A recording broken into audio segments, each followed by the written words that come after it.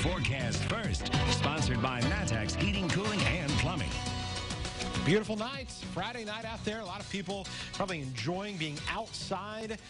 68 degrees, the current temperature in Champaign right now, 69 in Mattoon. Still some 70s, though, in most other locations. 74 in Lincoln and Jacksonville.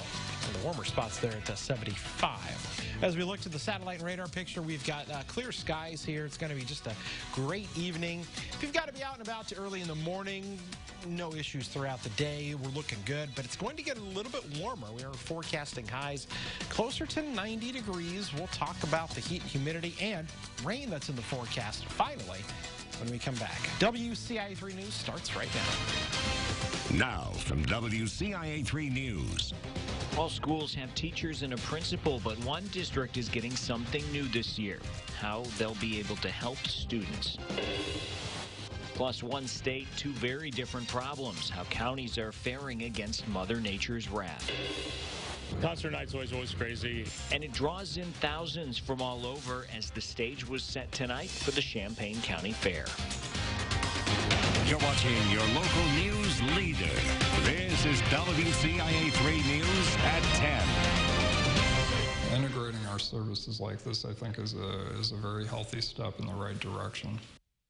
The Piatt County School District is trying something new to help students' mental health. Good evening, I'm Paul Cicchini. Jessica has the night off. Starting this year, a mental health professional will be provided to schools in the district. The goal is to give students resources to help them deal with any issues they're facing. WCIA 3's Jennifer Jensen is here. So, Jennifer, how is this being paid for? Paul, it comes at no cost to the district. This is a pilot program in partnership between Kirby Medical Center and the Piatt County Health Department. They're providing a licensed clinical social worker and counselor. The goal is to connect physical health and mental health resources for students who have been through trauma or high-stress situations. Those individuals that are very underserved are most likely going to benefit the most from our services, and so we're trying to target that audience very specifically to ensure that they are getting the services that they need. The mental health professional will work with the school administrations to identify which students could use this help. And this will be happening in 4 schools in the county: Atwood Grade School, Monticello, Bement, and DeLand Weldon. In the newsroom, I'm Jennifer Jensen, WCIA 3, your local news leader. Sounds like a great resource, Jennifer. Thanks. Changes could be coming for foster homes. While basic requirements such as having a properly functioning toilet, sink, shower, and tub are on the list, other rules such as not allowing smoking inside the home are surprising some. Other requirements include children in the home having to be vaccinated, and everyone over 18 would have to submit to a background check. Being a foster parent is a pretty extensive process, and being licensed is a very extensive process. So when folks are willing to go through the process, generally they're already well beyond, hopefully, the basic regulations that are in place. DCFS said none of these is radical in comparison to what's being done now. It plans to work with families to make the necessary changes. It also said, quote, "We aren't going to remove a child from a home for a non-compliance that's not safety related."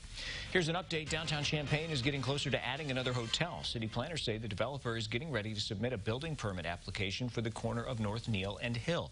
That's where a Marriott Aloft hotel is going to be built. A developer had planned to build a Best Western there, but those plans fell through. The Aloft hotel is expected to be 7 stories with 137 rooms. There are actually not many hotel options for staying in a downtown environment. Of course, there's the Hyatt Place and the Marriott Town Suites in Campus Town. But other than that, everything else is kind of on the edge or out in the commercial districts. The goal is for the project to wrap up by the fall of next year. Springfield police are looking for suspects involved in a shooting last night. It happened just before midnight near the corner of Lake Victoria Drive and Butler Street. Police say the victim was taken to the hospital and should be okay. If you know anything about what happened, call Springfield Police. Clinton police are warning people about counterfeit money circulating in local businesses. They're $100 bills that look real but have noticeable inconsistencies. If you look closely, you can check the authenticity of counterfeit bills with a marking pen or by checking the watermark. Police are investigating. If you have any information, you're asked to give them a call. Deputies and police officers traded in their badges tonight for serving trays. Departments across the state partnered with Texas Roadhouse restaurants for Tip a Cop. They acted as celebrity waiters in a fundraiser for Special Olympics. They donate all the tips they received tonight. Law enforcement will be serving until 11. We have a follow-up on another fundraiser. We told you last weekend, about a fundraiser to help Special Olympics athlete Jeremy Woolsey and his mother find a safe shelter during the hot summer. The two have been living out of a van for a few months. Retired Champaign Deputy Chief Troy Daniels created the GoFundMe for Jeremy and his mom. In the last 7 days, 75 people have donated more than $7,800, tripling the initial goal of $2,500 to stay in an air-conditioned hotel. Any money going forward will now go toward helping the two settle into an apartment. Around 400 National Guardsmen from Illinois are preparing to deploy to Afghanistan. It's the biggest single unit deployment in almost a decade. They'll first go to Fort Bliss, Texas, before going overseas. For some, it's not their first time. Very excited to go and serve my country and to do my job again for our country. Every soldier trains for this moment to be able to do your job. Deployment ceremonies will be taking place across the state this weekend. The closest is in Peoria, honoring the company based in Bartonville. The Vietnam Veterans Memorial in Washington, D.C. received some TLC from members of Congress this morning. Lawmakers from both parties gathered at the memorial to hand wash the black granite wall.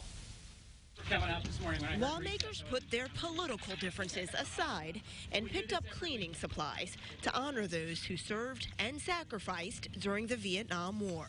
Serving the country again like we all did in various ways in the military before getting here. Congressman and Democratic presidential candidate Seth Moulton served in Iraq. On this day, he joined with other veterans now serving as representatives on Capitol Hill. Republican Congressman Mike Waltz was the first Green Beret elected to Congress. This is essentially what we do in combat. We all come together regardless of background, race, religion, creed, and we come together for a common cause, for a common mission. David Stone is just one of the more than 58,000 names that are here at the Vietnam Veterans Memorial Wall that honor those who served and sacrificed during one of the longest wars in U.S. history. I think everything that we do in Congress should have them in mind and should be worthy of their sacrifice. Lawmakers say this public cleanup is one sign of bipartisanship, but Congresswoman Elaine Loria says they're also joining forces behind the scenes.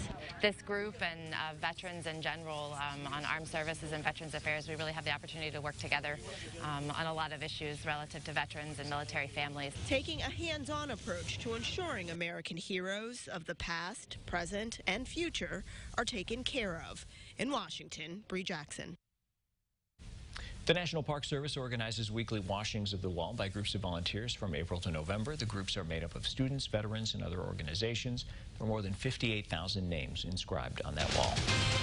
Well, there's something new at one county's fairgrounds this year. We'll tell you how it's going to help mothers. Plus, where can you find both a drought and a flood? Look no further than Illinois. And she earned medal after medal for track and field, but that's now behind her. She made the switch to a different sport.